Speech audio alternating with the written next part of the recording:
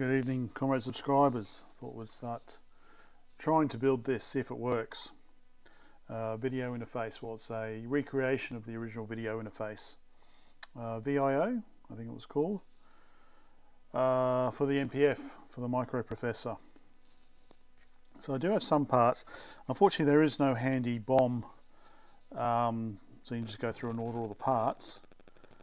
So I'm going to have to, oh no, like the good old, like the olden days, have to actually look at the schematic, figure out what the parts are, and look at the photo to see how the board was made. So I've ordered the, this is a CRTC 6845. I've ordered some of those from China, and probably some of the parts. I do actually have a 4-pin 8 MHz crystal, so that should be okay.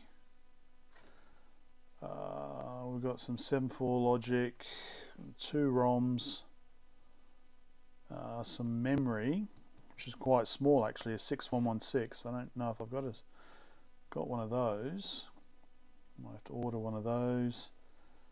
There was one other one. I thought there was one other part I was looking. Oh yeah, the transistor, a BF457. They're obsolete. Q1 BF457. So I'm not sure about that one. The ones that I've looked up that are apparently equivalent, I can't find either. But hey, at least I didn't have to design it myself. Yeah, so I'm not really complaining. Right. Now, crystal's got to go in one way, so it'll go in that way. So I'll build what I can today, and I'll see what's left over, and see what I need to order. So I've got a regulator there, got some sort of socket, I guess, for the RCA. So you can get like a socket, I guess a vertical socket.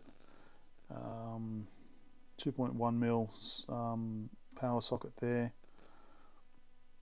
Yeah, alright, we'll see how we go. So getting the board ready, so I've noticed one small issue is that, well, especially if you're using these round pin, what's the word? If you've got your tiny little MLCC capacitor, it's, yeah, so probably put the sockets in first, then squeeze the capacitors in between. I haven't solved the capacitors in yet, so it's a good thing I didn't. These ones are okay. This one's okay, but yeah, these ones, it's a little bit too squishy.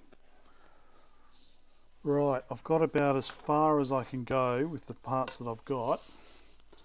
For the power supply, so they've got a 7805 linear regulator with the capacitors around it. So, but I don't think these capacitors aren't needed if you're using a switching capacitor. You don't need those. So there's C1, which is supposed to be 2.2 micro, and then C3, which is 100 micro. So I've got C2 in there because I had those anyway. Well, that's C9 actually. Yeah, okay, where's C2? C1, C3, oh, C2's up there. So we've got C2 and C3 are electrolytics. Well, C3, okay, only C2's. C2, hang on, is up there. C9, okay, that's C1. C1's 2.2 micro, and then we've got C3, which is 100 micro. But again, I'm going to be using a switching electrolytic, switching regulator, so I don't think they're really needed. But if I look on the example build, we can see we've got a switching, and we do actually have C1 in there, which is a 2.2 microfarad. So I'll stick that in. I'll stick that one in at least, and then stick the switching regulator in. I'm not sure. I'll see what resistors I've got. There's a couple of headers on here. So this, I'll just put a pin header, so you can choose what size EEPROM you've got there. For this one here, white on black or black on white, so I'm thinking of maybe putting a switch. I've got a little switch so that'll fit in there nicely. Then we've got this high address and low address, light pen. Well, light pen's no good unless you're using a CRT, but yeah, I'm not sure about this low address and high address. And then we've got the address for the I/O, CRT I/O. So in here, he's got it wired. So yeah, so just about, well, apart from all the missing ICs, but I need to check what I need to order. But you know, once they're ordered, it's just boom, boom, boom, boom. I don't actually have to go and solder them in because the soldering's already done. So yeah, let me finish off the power section. And yeah, he doesn't have, for this variable resistor here, RV1, that's on the output here.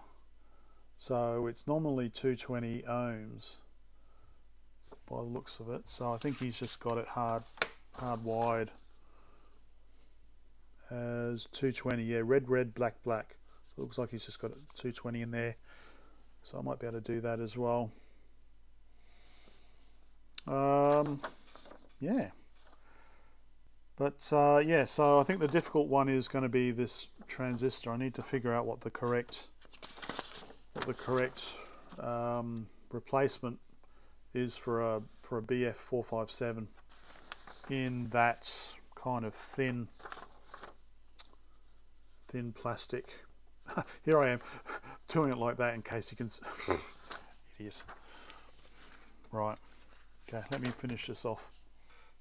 And I think, there we go, I think that's as much as I can do tonight. So I've got the power supply in. So I need to get the RCA socket for there. Power DC 2.1mm DC socket for there. Some resistors. Oh, and all the chips. Well, probably most of the chips. I probably have one or two. But yeah, I've got the crystal at least. So there we go. Let's see. I'll have to get basically. I think I've already gone through this, and I think most of the stuff I'm going to have to get from Mouser. I can't get from Element 14, so I'm going to have to. Yeah, 74LS245. I've got those. I've got some of those. U14, U15. So I've got those. 74LS157. Not sure. U16, U17. Anyway, I'll make a list and I'll probably stick it in the description as well. Okay, fingers crossed it works. Bye for now.